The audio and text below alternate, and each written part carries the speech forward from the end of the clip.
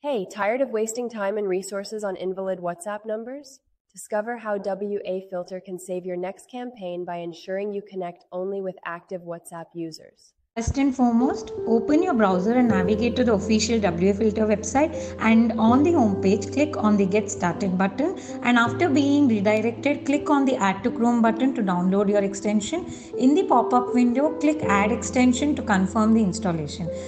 Now, to easily access the extension, click the extension icon, which is represented by a puzzle piece, and then pin the WA filter extension to your browser's toolbar.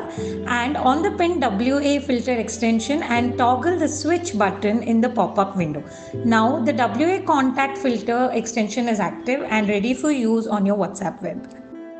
Click on the WA filter icon to open the pop-up. In the extension's plain input box, manually enter the phone numbers you want to filter, and you can add multiple numbers and even include spaces between them. Once you have entered the numbers, click on the Start Filter button and let the process be completed. After it is done, a report will automatically be generated and downloaded. Now locate the downloaded file on your device, open it to review the results, where you will find a breakdown of valid and invalid numbers based on the input you have provided.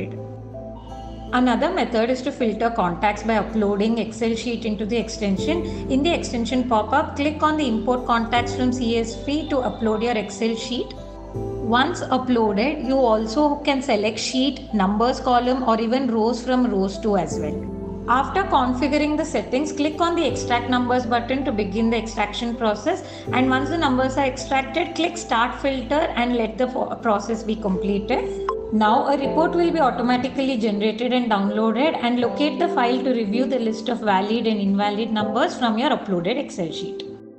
You also have report section. Click on the reports tab and you'll have all the generated reports, and you can also re-download the reports. All these features are possible when you upgrade your plan to premium. Click on Upgrade Now on the extension below. Now click on Purchase Code and Buy Premium, and then you can subscribe the premium plan. By following these simple methods, you can easily filter and manage your contacts using the WA filter extension. And for more useful tips, tutorials and in-depth guides like these, be sure to subscribe to the channel and stay updated with the latest content.